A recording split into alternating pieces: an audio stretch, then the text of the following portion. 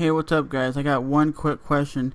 If the Apple iPhone 6 and 6 Plus have video camera quality this good, I'm about to roll a clip of what the iPhone 6 is capable of doing. Should Apple make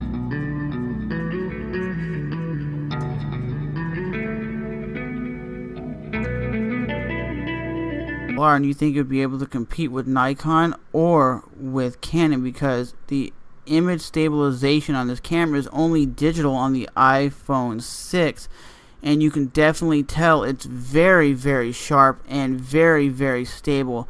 It's not optical image stabilization like you get on the iPhone 6 Plus, but what this phone is capable of doing is mind-blowing. I mean, yes, it's shooting 1080p at 60 frames per second, and it doesn't do 4K recording like you can on the Samsung Galaxy Note 3, Note 4, but we don't care about that. All I'm asking you today is, do you think with this camera quality, Apple should start thinking maybe, hey, they can make a Apple DSLR and it would sell? I think so.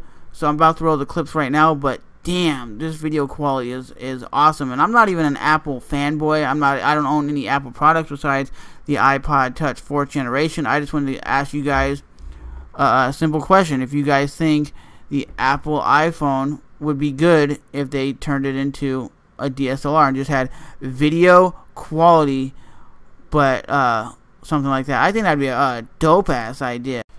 Isn't that just really phenomenal quality?